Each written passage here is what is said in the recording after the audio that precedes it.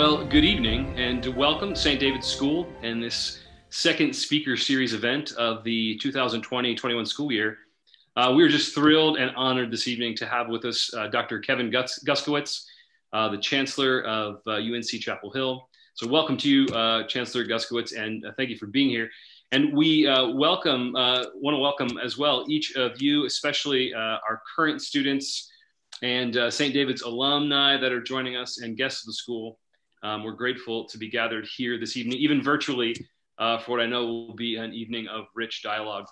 I also want to just take a minute to thank Emily Nelson, who is producing the event this evening, as well as Mary Allison Raper and Jonathan Yonan, and of course, Gil Greggs for their work in curating and coordinating the speaker series that sort of serves as an unparalleled resource for our learning community at St. David's. Our speaker series is designed to bring our students, in particular our seniors, into direct conversation with leaders in various fields, from government and public service to the arts, journalism, business and economics, and of course, higher ed. These leaders are exemplars for our students, not just of achievement and influence, but of diligence, courage, humble leadership, and nuanced, careful thinking. Not only do our students get to learn about these leaders, but through the speaker series, they have an opportunity to engage with them directly. And I know our students will take advantage of that opportunity tonight with Chancellor Guskiewicz. The speaker series at its best also aims to carve out a space for robust and civil public discourse, the kind that invites us all to listen attentively, especially to those who may challenge our presumptions and even to listen in a way that might cause our minds to be changed from time to time. A key priority of our work with students at St. David's is to equip them to think and to write and argue and listen and genuinely engage culture with its dominant ideas and assumptions in a way that is discerning and winsome and articulate. And I know that our students will have a chance to experience that firsthand from our speaker this evening. And I'll also just say that none of our guests tonight need to feel any way alienated due to the outcome of yesterday's Atlantic Coast Conference matchup. We're all here together for the students. So without further ado, I'll hand it over to Dr. Gil Greggs, who is our Director of Academic Symposia and our upper school, one of our upper school history teachers. Dr. Greggs. Thank you, Matt. Welcome, everyone. We're so delighted that you could all sign in and be with us. Let me begin with just a few instructions. Seniors and juniors should sign in the chat application so that we can take attendance.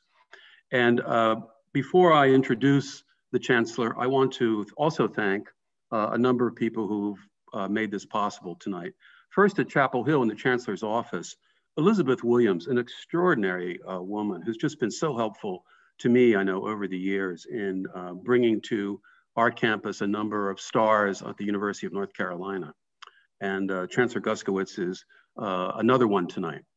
And also along with Elizabeth Williams, Lucy Dunderdale-Kate in the tech department in the Chancellor's office, who was enormously helpful. And as Matt said, on our end of the meeting tonight, Mary Allison Raper, Lee Stallings, Emily Nelson, who's producing tonight.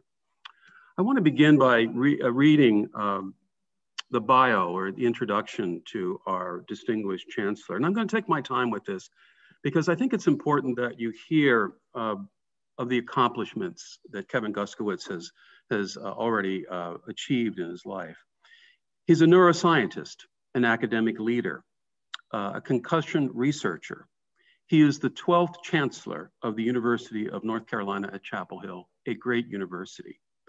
Prior to his appointment as Chancellor, Dean Guskiewicz served as the interim chancellor for a while, from February of 2019 until December of 2019. And in that role, he held over 25 listening and learning sessions with constituents across the campus. He was instrumental in shaping Carolina's new strategic plan called Carolina Next, Innovations for Public Good, that outlines a roadmap for the university's priorities as we move forward. He relaunched the Tar Heel Bus Tour with 90 faculty and campus leaders, demonstrating Carolina's commitment to the state. As the Keenan Distinguished Professor of Exercise and Sports Science, he has been a member of Carolina's faculty since 1995.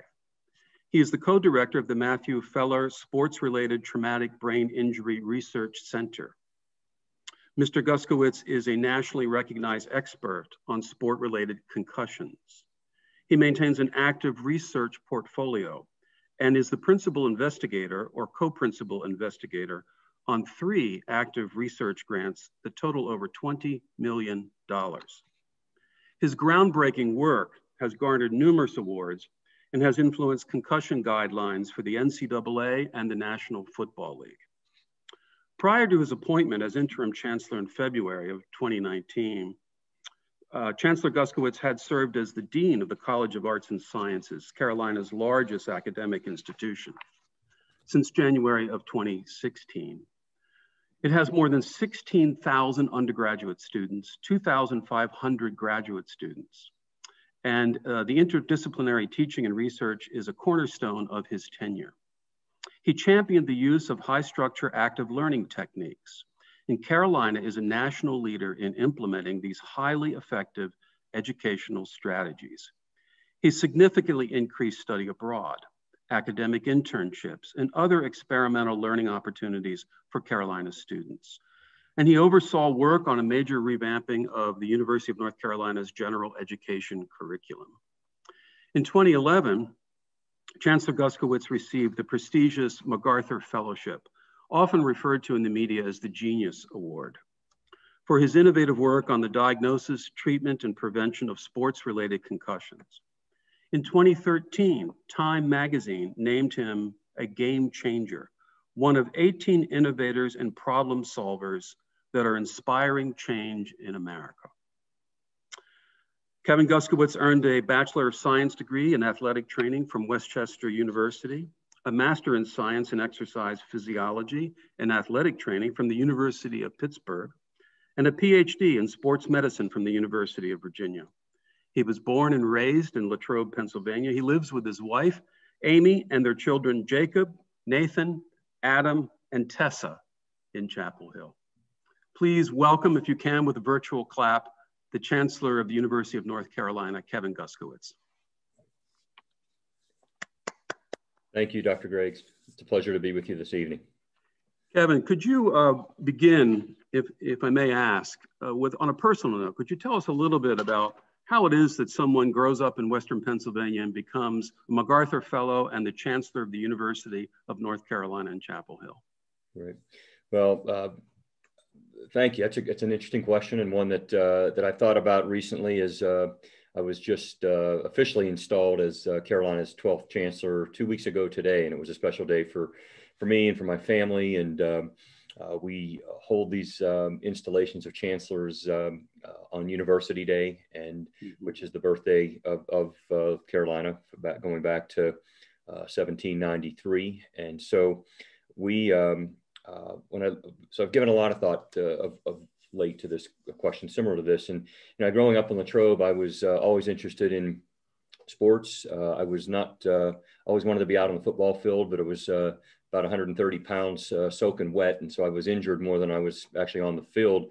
But I had a passion for being down on the field, and so I wanted to pursue a career in sports medicine. And I knew that at a fairly young age, my junior year in high school. And the Pittsburgh Steelers trained in, and by the way, they're 6-0 as of today. But they barely pulled that game out against the Titans today. But I used to go up to St. Vincent College, rode my bike up there as a kid to watch them train in the summer, because that's where they had their training camp. And then went on to Westchester, had an opportunity to work both, with a number of the teams there off the University of Pittsburgh, which is really kind of right in our backyard there in Latrobe, and had an opportunity to work for the Pittsburgh Steelers. I became an athletic trainer with them during Chuck Noll, who's a famous coach there. It's his last 3 seasons as the coach there for the Steelers. Yeah. And then on to UVA, got my PhD there. And when I landed, I almost stayed at UVA as a faculty member there, but I had one last interview left that came down to Chapel Hill and fell in love with it. And I was offered the job and my wife was not too excited about leaving Charlottesville. She loved it there, but there was something about Chapel Hill that we just really something about it, and it was the people, I think, really, and the opportunity to take on a leadership role at a fairly early stage of my career. And so that's my advice. And I'll talk a little bit more, probably give some advice tonight, but I think taking on leadership roles as early as you can in your career is what sort of put me on this trajectory to then become a department chair, a center director for our concussion work, ultimately dean of the College of Arts and Sciences. And then when asked to step in as chancellor, interim chancellor, I said yes to that, and really happy that I did. And so that's sort of been my path, but it's been taking some chances, but to lead, opportunities to lead, and to lead with a vision and boldness that I think is necessary to succeed. We want to come back to that characteristic vision and boldness that you mentioned, because I noticed it when we spoke 3 years ago at that dinner that I mentioned to you a little earlier. But let me begin by noting that one of the blessings of living in the Triangle is being in the midst of 3 outstanding research universities. And they're all tremendous. I mean, I'm thinking of North Carolina State University under Randy Woodson, and Duke University. And each is different in this way. But I must say that the University of North Carolina, which is the oldest public university in America, is that right? Do I have that right? Correct. Good. Well, Joe Knott, one of our board chairman and former Board of Governor member, likes to say that the one thing that the state of North Carolina does exceedingly well is the university system. And I'm wondering about that. Could you reflect with us a little bit on what is it in the history of the university that has made this university so outstanding? How is it that North Carolina pulled this off? I'll say that we are very fortunate to live in a state where our General Assembly, the citizens of North Carolina, our taxpayers, support higher education and see the value of top tier public universities. And I want to say that UNC-Chapel Hill is one of 17 schools in that public school system, higher ed system, and each one of them brings something unique to the citizens of North Carolina and our rising generation. As I think back to that installation just 2 weeks ago, I talked about looking back at our charter of the university from 1789 when the charter was developed, and it talked about consulting the happiness of a rising generation, and that's what I think we do. We are not only the first of the publics in the nation, but I think we're the most public of the publics. We're passionately public. Everything that we do is to serve the citizens of North Carolina, and to whether it's through teaching, research, or service, it's about improving humankind. And if you look at the research that our faculty conduct and the way that it impacts those of us that live in this wonderful state, I think it's a great return on the investment that the taxpayers and the General Assembly provide to make sure we have a top tier, one of the very best, if not the best, higher ed systems in the country. Yeah, I think one of the things I wanted to mention that it so impressed me is the School of Government. I don't know of another university that has anything like this. Could you talk a little bit about that for a second?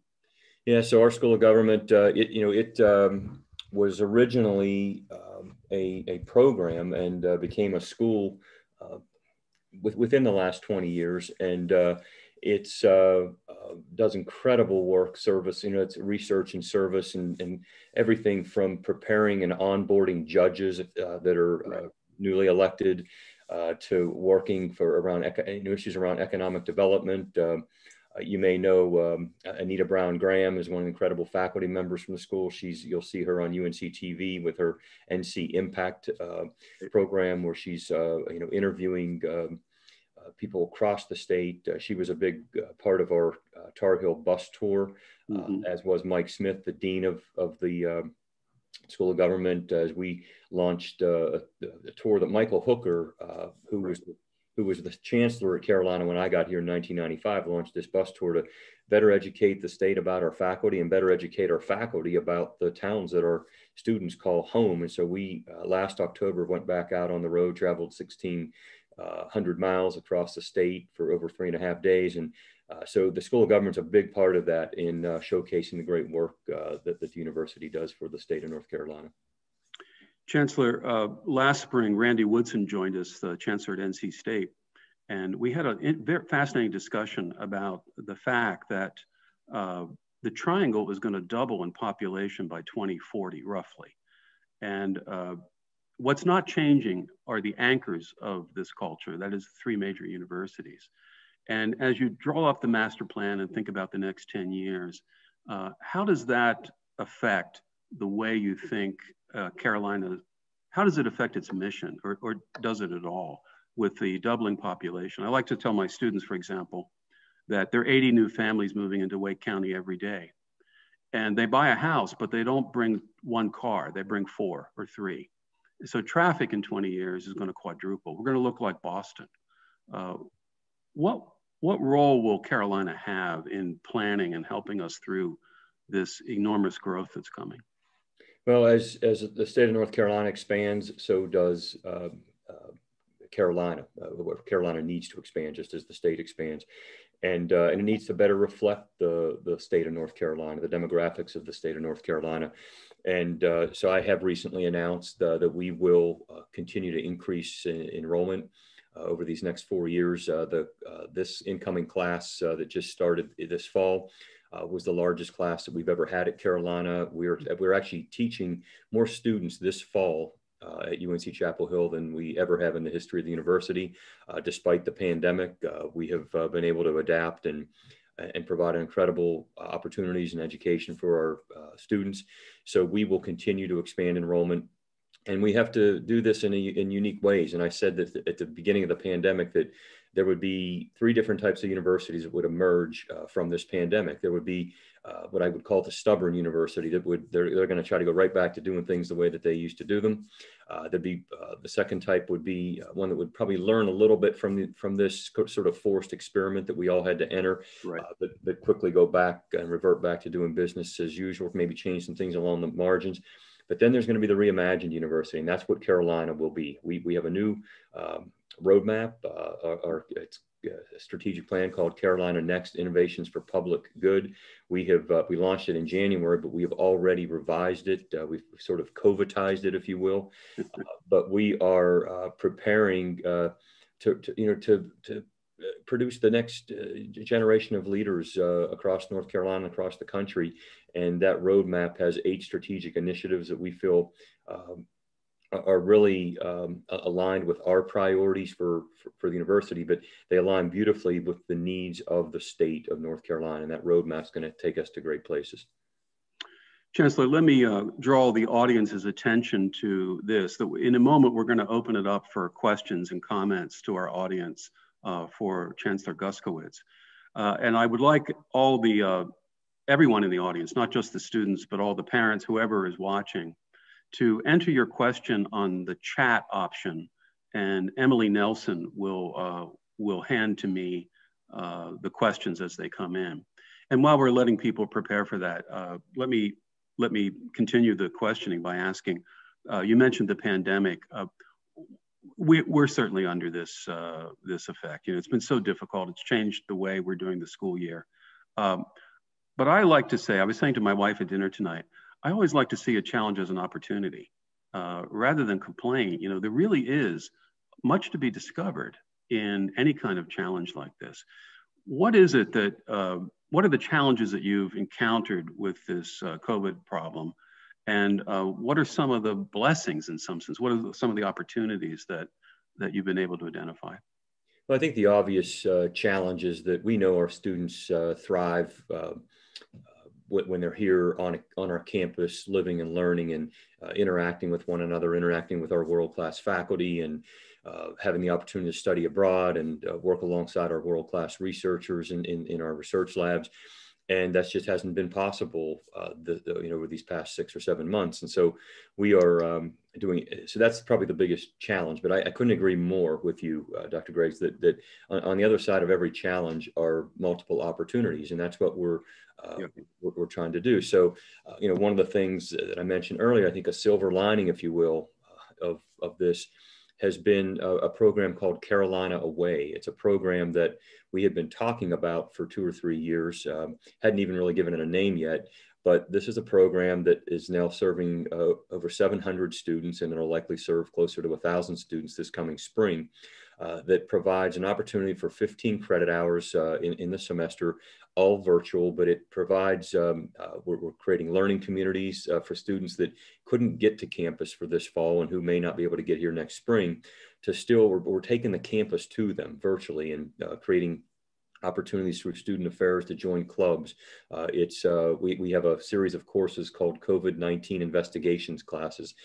You may have seen back in April that Microsoft Analytics ranked Carolina as the #1 university in the country that was having an impact through its research on taking on and tackling the issues of the pandemic of COVID-19. And so we're taking these investigations courses as opportunities to teach students how to solve the grand challenges of our time, and how to do this in using an interdisciplinary approach where we bring the natural sciences with the social sciences and the medical, allied health sciences, the humanities.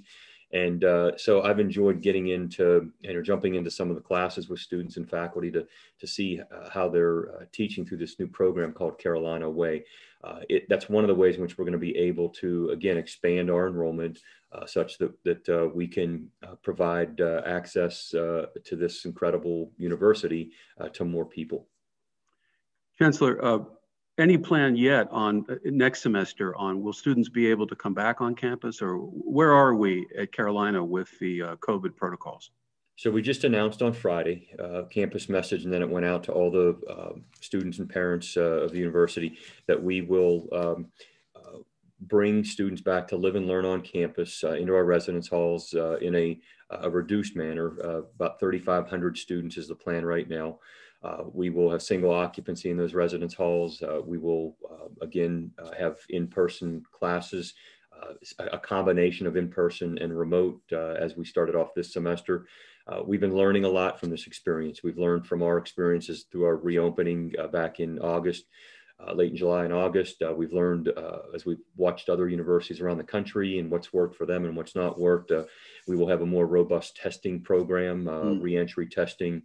And so we are excited about this, but yet, as you well know, we'll need to watch the path of this virus and be prepared, as we move into early January to see, what is possible. But that is the plan right now, and I'm optimistic that we'll have a successful start to that spring semester. Have the professional schools been holding classes? I don't know, the law school, the dental school, the medical school, they've been on campus. So it's been a combination. Right now, all of our undergraduate courses are being taught remotely. Although there are students on campus, our libraries are open, the student stores, the student union. We're having some recitations for students that are still living in the area. We still have over 10,000 students living in the surrounding area within about 1.5 miles, 2 miles of campus, and about 1,500 students living in our residence halls today as we sit here. But our graduate programs are, many of those classes are being taught in person, and our research labs are open. And we're having an incredible year with research. We're about 15% ahead of where we were last year at this time. That's terrific. Chancellor, I wanted to ask you about some recent trends in education that have come. In the last, I think, 13 years, I may be wrong about maybe 14, but every year for the last 13 or 14 years, undergraduate enrollment across the nation among men has declined. Any thoughts about why that is? Well, I think, right now, in fact, a study that just came out last week from the Higher Education Clearinghouse showed that higher ed in general is down, undergraduate enrollment is down 16% at this point relative to where it was last year. Last year, it was down about 4% from the year before. And we know that there are more women applying to college than men today relative to where we were just a decade ago, even 5 years ago. And I don't know, I think we're seeing more men taking gap years, taking a little time to, to be sure that college is the right fit for them, or to what they may want to pursue in terms of a career, a major. But Carolina, we have been at about a 60-40% ratio over the past 4 to 5 years in terms of women to men that we enroll here. And so that trend, and that is a national trend. So I don't have a good answer for you, other than to say that I think that we are seeing men take more time to think through and prepare for applying to college. Chancellor, one of our students has, the questions are starting to come in, and I want to encourage everyone to ask a question via the chat option, and Emily Nelson will hand me the questions. And Wade Farrell, one of our seniors, wants to know what you think about this. Has the COVID-19 pandemic changed higher education, residential college life forever? Or will we return to some kind of new normal or old normal? Great question. I believe we will return more, to sort of a residential learning. But I think, as I mentioned earlier, I think the Reimagine University is going to see that it can, in fact, universities can, in fact, deliver high quality instruction remotely, and it will provide better access and opportunities for students, even who may want to take the first year for whatever reason, remotely, not living residentially, and then to migrate back into a residential learning environment. I personally believe that that students over the course of a 4 years to earn a degree will thrive best, will have the opportunities if they're here on a campus with the resources that we have. But I do think that a semester or two studying through a Carolina Way program or taking courses remotely, we're seeing that it can be done effectively. But I think we'll revert back to a more residential program. Clay Matthews, another one of our seniors, a talented lacrosse player who you may see at Carolina at some time. Clay was asking me just now, will some undergraduate colleges not make it through this? That is the effect. Carolina is blessed with a big endowment, tremendous public support, a state legislature that's very proud of it. But what about the small liberal arts college with less endowment? Guilford College, I'm just thinking about, or Davidson College, which is well endowed. Will we see changes there, do you think? I do worry about it. We're fortunate, even though enrollments are down nationally, as I said, 16% this fall. We're fortunate, Carolina, we're actually up 1%. I mentioned that this is the largest incoming class we've ever had and will continue to grow.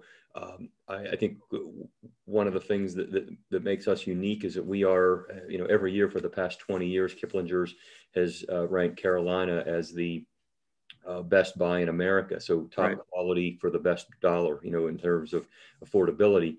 And I think that's a credit to, our General Assembly, legislature, Board of Governors over the years that have said that that's important to us to be sure that we can provide a high quality, affordable education. I think that's one of the things that will keep the publics like Carolina and NC State and ECU and others, thriving. I do worry about the small privates. If enrollment continues to decline, they can't lean on state appropriation to help support them and to handle a shortfall with tuition dollars in the way that we can in our system of higher public education.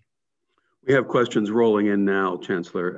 Another one is, what advice do you have for a young undergraduate or senior in high school who's uncertain about what they want to do in life? Should they go off to college knowing full well what they want to do, or is there some virtue in not knowing? I'm a big believer in exploration, and people explore in different ways. And those that choose to come to a place like Carolina, one of the things that I am most proud of here is that we do not require our students to choose a major in their first or second semester. In fact, my son, who's a junior economics major with a minor in statistics right now at Carolina, chose his major in his second semester sophomore year. And because he took his time to figure out what he wanted to do. And I'm a big fan of, if you think you're going to go to, want to go to college, and you've been a high achiever in high school, I'm not a big fan of the gap year. Come and explore. Pick a school where you can explore. Having said that, if you're not sure that the college is right, and you're maybe not sure about a school that's going to allow you to explore, if you've been accepted to places where you have to choose early on and you're having some doubt, maybe that's the time for a gap year to go off and explore in a different way outside of a college experience. Chancellor, Holden Thorpe One more thing about that. Yeah, go ahead.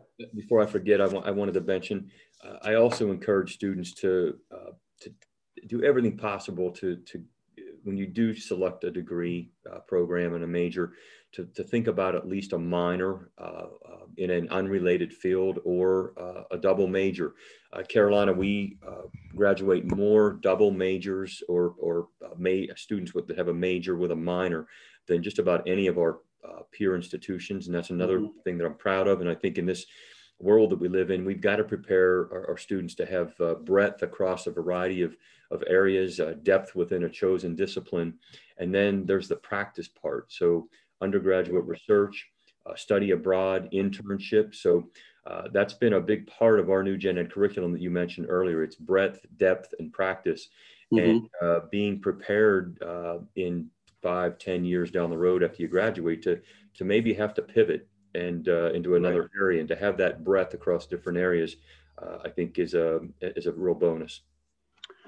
Holden Thorpe was in our seminar a few years ago, 5 or 6, and Holden always had this amazing kind of advice, whether he was giving a commencement address, based on Beatle title songs. He was really wonderful at it, but he actually gave a really wonderful pitch for failure. He said that we don't honor failure enough. That is, that there has to be a place for trying something and discovering that maybe it's not your strength, or trying something and failing and trying again. He had a colleague in the medical school, Holden's a chemist, as you know, and someone had tried for a grant for 11 straight years and been turned down from the NIH. But on his 12th year, he was granted $4 million grant. And Holden was just saying he could have quit. He could have decided that somehow he wasn't. But the beauty of failure, the importance of failure, especially in undergraduate education, is important.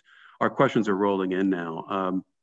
Let me go on with them. Holden's a good friend and an entrepreneur, and he would tell you that as an entrepreneur, you have to learn to fail, but just learn to fail fast so that you can move on and pivot to that next thing. Yeah, that's right. Don't dwell on it, but keep going. We hope to have him back soon. He's the editor at Science now, as you know. He just guest lectured in my class. I teach a graduate class, and he guest lectured for me about 3 weeks ago, and he's incredible. Yeah, he is a great guy. Some questions are pouring in now in this way. How soon do you think study abroad will be reinstituted among universities, Carolina, but other places as well? Yeah, we're working really hard, obviously, to try to, the biggest issue is obviously making sure that it's safe in the region of the world that we're going to set up a program, and that we can ensure safe travel and then accommodations for our students once they're there. We had just a few programs that we're able to run this fall, and we'll have a few more in the spring, but we're working hard, certainly by next fall. A lot of this, people are saying, well, it's going to depend on the vaccine and when that vaccine is going to be, approved, or multiple vaccines and then widely distributed. But we'll have a few more programs running this spring, and hopefully a full slate next fall.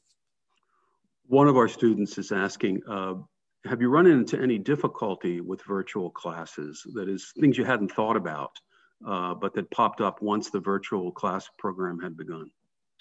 Well, I think the challenge that we're faced with right now is trying to identify if a class is going to be taught virtually, and it's a large lecture class. I know that some faculty are saying that they're having a hard time, especially in an asynchronous format, knowing if the students are capturing it and learning the material beyond just the exams, because it's one thing to stand in front of a classroom and you can look out to your class of 45, 55 students and see that who's kind of getting it and who's not. and it's a little harder to do, a lot harder to do, we think, this way. So we're beginning to set up, more recitation sessions through smaller virtual settings, with our teaching assistants. If it's a larger class, more than 65 students. For those smaller set classes, faculty are really working hard to be sure that students attend office hours. And I'll say this, both faculty and students have shared with me that if there's one thing that the Zoom format maybe is here to stay with, it's the office hours. Rather than having a line of students sitting outside your office, not knowing when they're going to get in, to be able to schedule a 20 or 30-minute session with your faculty member, and you get them one-on-one right here on the Zoom screen, it seems to be working really well. Yeah, that's certainly right. We found that too, by the way, that the advantages of this. We can even get speakers, for example, on Zoom, that we couldn't ever bring to campus because it would be too expensive, and we're hard at work on that. Another question that we had, two more that have just come in. I hope I have this right. Do you see the advances in technology and the erosion of privacy having an effect on the curriculum in the undergraduate college as you go forward?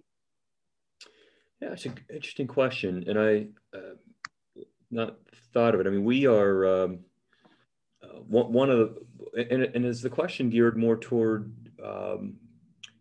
sort of in teaching in this with technology and right? Teaching? Yeah, that's right. That is, as teaching becomes more technological, I think is the question. How does that affect the construction of courses and so on?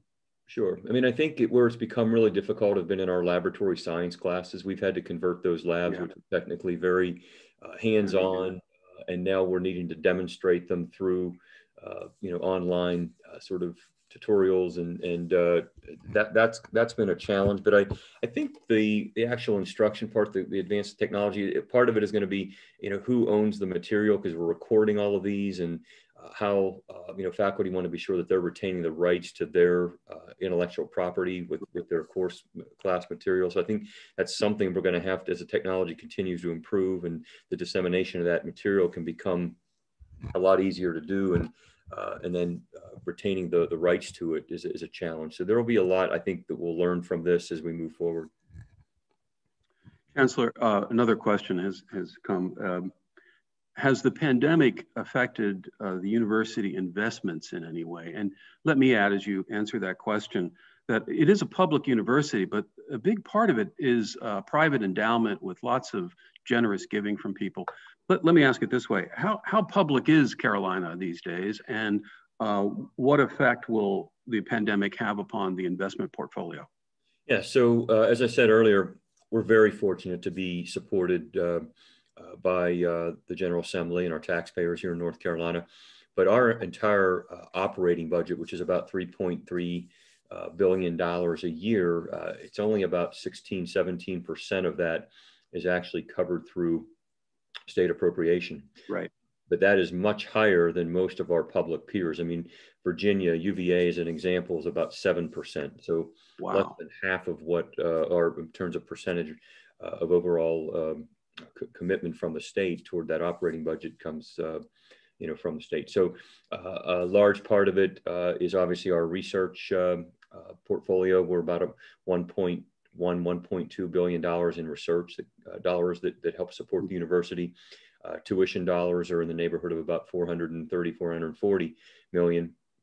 And so, I think where we're being hit the hardest right now are in our auxiliary unit. So athletics is certainly taking, a hit.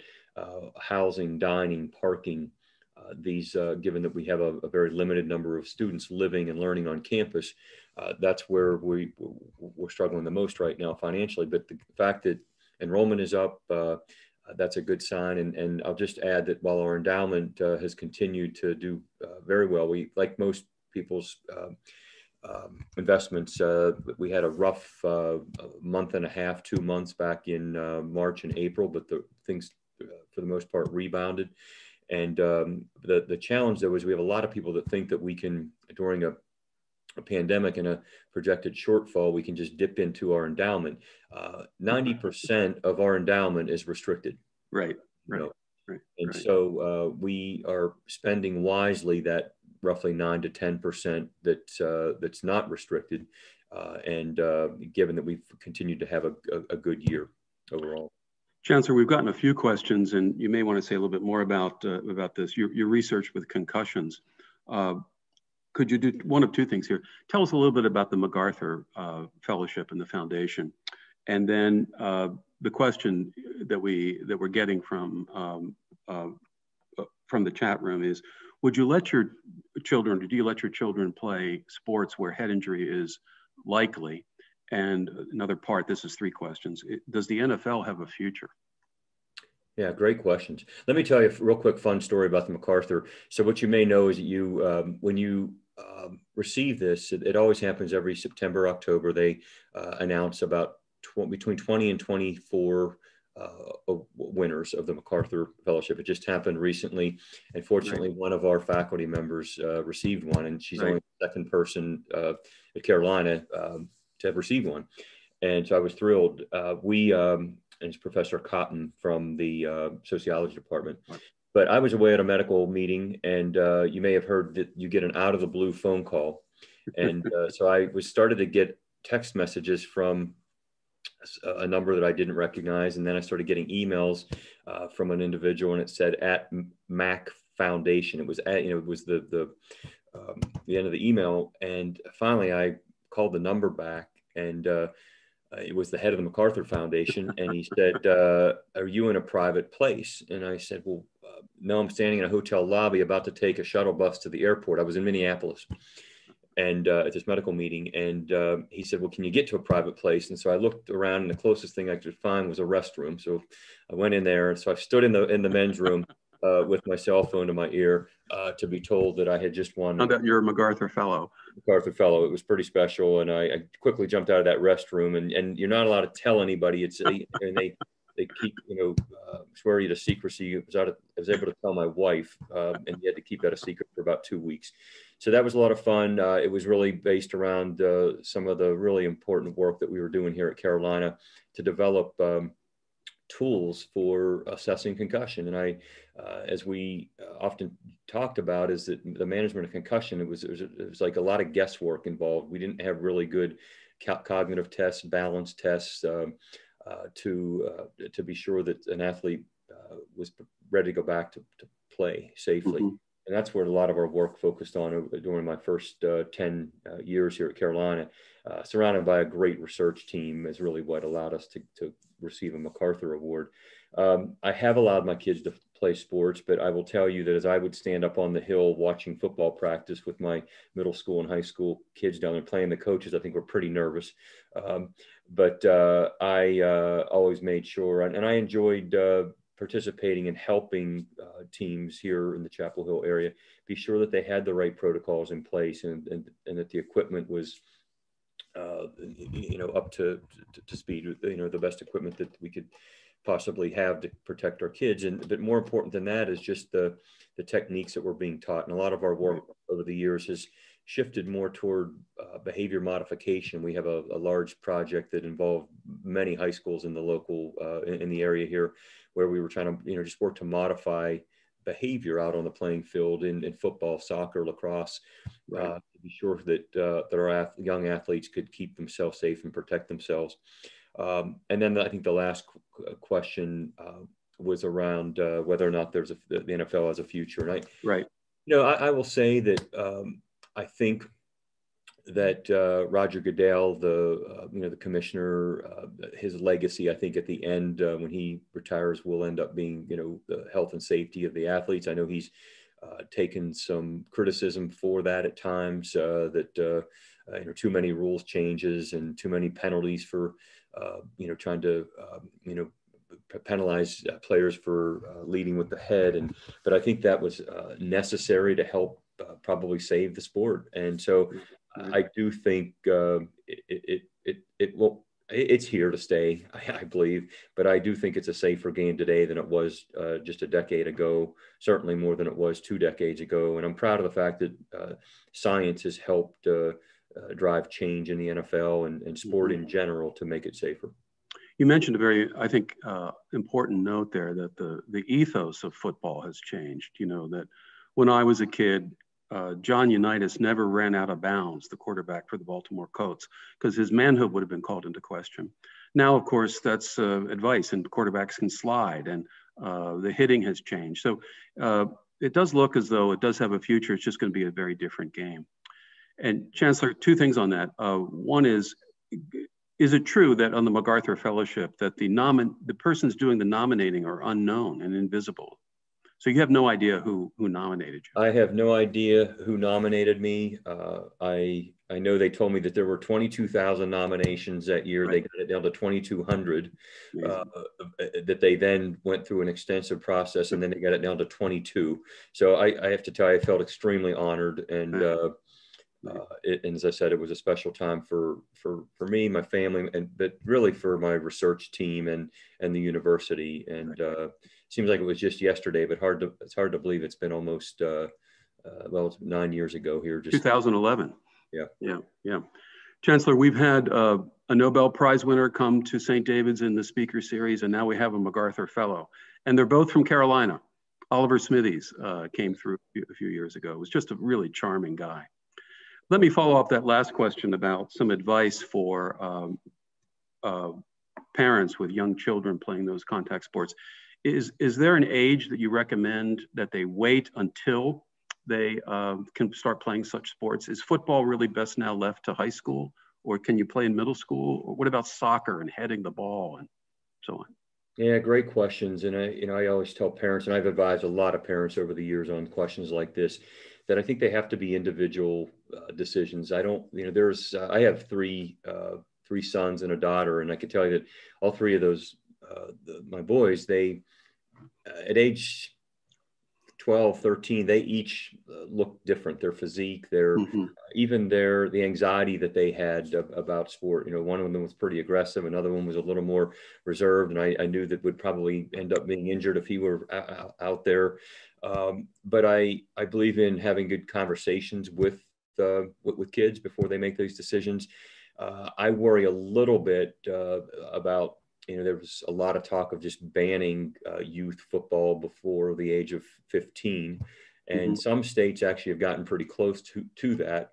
I often, and we've done some research to look at this, that if you put football pads on for the first time, or hit a soccer ball for the first time when you're 15 and you haven't developed the skill technique against athletes that are of the same size and skill level at a younger age, that you might be more at risk for a serious injury whenever there aren't protocols in place to make sure that you're playing against the same size individual or the same skill level athlete. So I that's sort of been my take over the years, is that I'm not a fan of putting kids in football pads at age 7 or 8 for sure.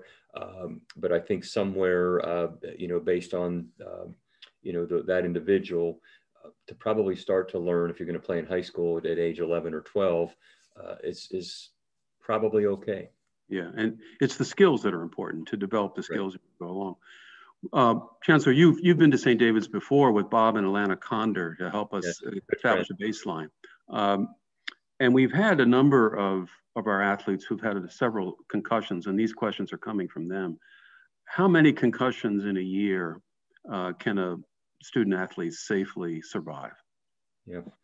Well, I tell people that concussions are like snowflakes. There's no two alike. And so it's really hard to put a number on them. There's a lot of factors. I just advised a family on this earlier this week on Tuesday, this past week. I think that the succession of the time between successive concussions is an important factor.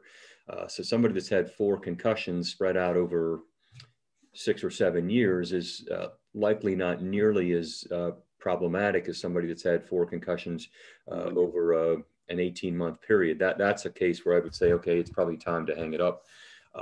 And also the duration of symptoms for that concussion is really important to understand and to track that, to define the seriousness of it, and to help guide the decision about whether or not it's maybe time to change sports. Let me address this to our audience, just to note that we have about 10 more minutes left in the evening with the Chancellor. So if you have some questions, please enter them in chat or email them to me, and I'll be able to submit them. And Chancellor, can we return just for a second to the College of Arts and Sciences and ask, well, how to put this? Every year there's some new program that I have to learn, some new computer program, some new grade recording program. And as I get older, I find that I miss the reliability of habit, the wisdom of not having to change or even to stay with something inefficient just because we all know it. How fast are things changing in the College of Arts and Sciences or the university in general? Is there a kind of speed that's hard to keep up with for your faculty? Yeah, I mean, one of the things I love about the College of Arts and Sciences, and I was dean for 3 years, senior associate dean for the natural sciences for 3 years, is that we are finding more ways every day to collaborate. When I was dean, our strategic plan that we built for the college, we developed a new mission statement for the college. We had a mission statement that was about 8 or 10 sentences long. And I said, the dean has to at least be able to state the mission statement of the college. And so we went through a process and came up with one that I today still can recite back to you on. It's think, communicate, collaborate, create for meaningful lives. That's think, That's communicate, great. Collaborate, create for meaningful lives. And I think those 4 things we do very well. And I think what's changing is that to take on and solve the grand challenges of our time, or prepare our students to be able to identify and think about what the grand challenges of tomorrow are going to be, you have to be able to do all those things. You have to, the collaboration is so important. It's why I talked earlier about the breadth across disciplines. And I think our faculty are adapting and changing. I've seen this over the past decade, finding ways to work across those disciplines. They're not working in silos. I think that's been the greatest change that I've seen. I think when we do that, we are better prepared to teach our students how to think and not what to think. And you mentioned earlier in the introduction about the importance of civil discourse. Maybe Matt mentioned this about having discourse and civil discourse and debate. And a willingness to listen and to understand another person's point of view. And we have a new program at Carolina called the Program for Public Discourse. And we've had incredible programming around this that I think I'm really proud of. And I think it's that's a change that we've seen that's been needed. I'm glad to hear that. This is the university that had Bill Friday for so long, who defended freedom of speech and the importance of exchanging ideas and creating a space on campus where people can think and discuss. We're a big believer in that here in the senior seminar, that civil discourse is crucial to a democratic republic in order to settle political problems. And we believe in that. Good. We're a school, Chancellor, that still teaches Latin and Greek. And I think we still require it in the 7th grade. It starts early. What role is there for the classics and the humanities in this increasingly technological and specialized culture? Is there still a place for Plato and Aristotle and St. Thomas Aquinas and Augustine and Hobbes and Kant? Or are we old-fashioned in this light? No, I am a big proponent of it. Again, I think it goes back to what I said earlier. It's this bridging of the humanities with the social sciences and the natural sciences. One of our fastest growing programs at Carolina in the College of Arts and Sciences is called PP&E, and it's philosophy, politics, and economics. And it's the bridging of these 3 disciplines and bringing, philosophy and classics into the discussions around better understanding the economy and the way politics intersects with all of this. And so I do believe that that's important. I took part before I became dean. Actually, I was senior associate dean in something called the Lincoln Project that we had here at Carolina, and it brought leaders to campus for a 2-day workshop. And We had some members of the General Assembly. We had several deans on our campus, a few university presidents from other universities. Randy Woodson was there. It's the first time I met Randy, actually, and Carol Folt hosted it. And we had some industry leaders, and something that stuck with me, Tom Marsico, whose children went to Carolina, but he's a venture capitalist. He has probably started 70, 80 companies in his lifetime. And he said that he always hires people with liberal arts degrees, regardless of whether it's a high-tech company or whether it's something in the medical field, because of their ability to think creatively and to write and to bring these different perspectives to the discussion and really to lead in an important way. So that's always stuck with me, and I think that's one of the things that we do really well here at Carolina. I'm glad to hear that. We had Congressman David Price in the seminar several times in the last couple of years, and one of the things we asked David is, what's the most important thing that you look for when you're hiring somebody? And he said to us, teach your students to write. We can teach them anything else, but if they can't write, we can't hire them. Right. And so at St. David's, we put a big emphasis on learning how to think and learning how to write and how the two go together. And we're certainly committed to that. And I'm glad to hear that you see a role for that. Chancellor, just one or two more questions, and then we'll wrap it up for this evening. But what are the challenges in maintaining the excellence as the university goes forward? What are the three biggest problems you have to solve? Well, we obviously have to get beyond the pandemic and try to be sure that we are providing the flexibility and options for our students, faculty, and staff to be able to work under the conditions that we've been faced with. And certainly it's, even rolling into the spring semester, it'll be still going to be a challenge for us, but we're going to, work hard to provide those as many options for people to be able to thrive in the environment here at Carolina. So there's that. There's the financial component of it. I mean, higher education in general is potentially facing historic losses in revenue. But we have to be prepared for what that may look like as a state institution.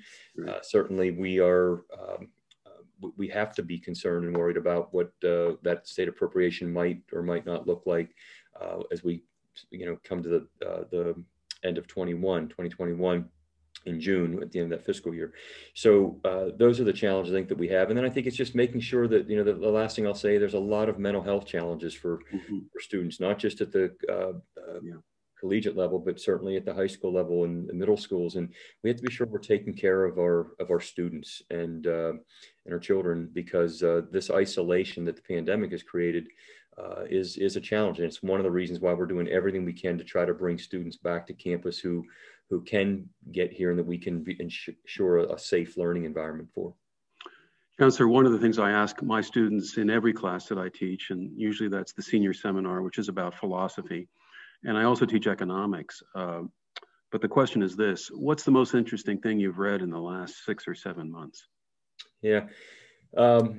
I will admit that I have a habit of starting. I have a book on my nightstand. I have a book on my desk here. I have a book, a desk at work so I'm like at any given time, I'm reading 3 books at one time, and I'd be probably better off if I finished one of them and then moved on to the next one. But the one on my desk here is called Deep Work. It's by Cal Newport, professor from MIT. And the subtitle is Rules for Focused Success in a Distracted World. Oh, wow. And I'm about 3/4 of the way finished. I was gonna finish it this weekend. I didn't quite get there, but it sort of talks about how social media and email and the internet has become such a distraction for us to complete anything. It's probably one of the reasons why I haven't completed the book. And I think there's a lot of truth to that. But I'm a big Malcolm Gladwell fan. I've read almost all of his books, and was fortunate enough to be interviewed by Malcolm Gladwell about years ago, and we were featured in one of his Atlantic magazine articles. So that was fun. Say a little bit more about that. Blink is one of my favorite books that he wrote. Yeah. What was the interview about? It's a great one. He was doing a piece, and it was interesting because I was just about finished reading Outliers, and I got this email. It was a Sunday night, just like this, and I'm sitting there, and an email comes up from Malcolm Gladwell, and I'm like, okay, this has got to be a joke. This can't. There must be another Malcolm Gladwell. But he was doing a piece on brain trauma, and he came at it from a number of different angles, from looking at the military, having challenges in this area, to professional athletes, and so he asked if he could come to campus like in 3 days, and I'm like, in 3 days, like, sure. So he came and spent most of a day with us, interviewed me and my research team, spent some time with our football coach, and it was fun. And but that's probably been. It's probably been 8 years ago now, as I'm sitting here thinking about it. So that's amazing. We're coming near the end of the hour, Chancellor, and before I give you a sincere and honest thanks here, I want to remind everybody of the upcoming events that we have. So this coming Thursday, for example, your son may be interested in this. We have 2 officers of the Federal Reserve making a virtual visit to our AP Economics classes. Matthew Martin, who's chair of the Charlotte Fed in the 5th District, and Sefi Saidi, who is a CEO of a consulting firm here in Raleigh, will be with us at 12:30 on Thursday. And we'll be in the PAC, the Performing Arts Center, for that. Everyone's welcome. And then let me remind you, everyone, that on November the 15th, Chancellor, you're invited to join us if you like. We have a panel discussion on the place of the humanities in a democratic republic. And that's anchored by Robert Newman, you may know from the National Humanities Center. Robert's the CEO there. Sandy McDonald, the CEO of the North Carolina Symphony. And Valerie Hillings, who's the president of the North Carolina Museum of Art. And Dr. Mamandi, who has given generously to all 3 of those institutions, and yours as well. That'll be on November the 11th. Then in January, Peter Hans is coming to visit with us. We don't know if that'll be virtual or not. It may be in fact on campus. We certainly hope so. But everyone, I want you all to join me in thanking Chancellor Guskiewicz for giving up an hour on a Sunday night to come and be with us and answer all these questions and give us a sense. And Chancellor, I usually end something like this. We're going to have Matt give a prayer here and a blessing in a moment. But I want to end by inviting you back, if I may be so bold to do so. And frankly, Randy Woodson and I were talking about this. We'd like to get you together with maybe the president of Duke and Connie Book from Elon, who was here last year, for interesting panel discussion. We want to do that next year when we can be on campus and together in a more convivial setting than this one. So let me thank you so very much for the generous time that you've given us tonight. Thank and you. Let me turn it back over to Matt, who will bring us to an end. Thank you, Chancellor. Thank you. It was wonderful.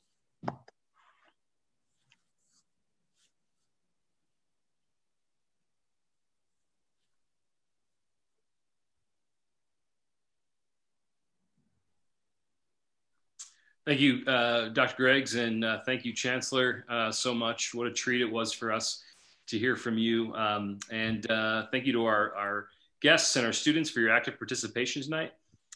Chancellor, you probably can understand that as a school like ours, we send our students when they graduate to schools all over the country. Of course, one of those is Carolina. And so we think of this as sort of a sacred partnership. We shepherd our students and care for them and invest in them, and then we send them off.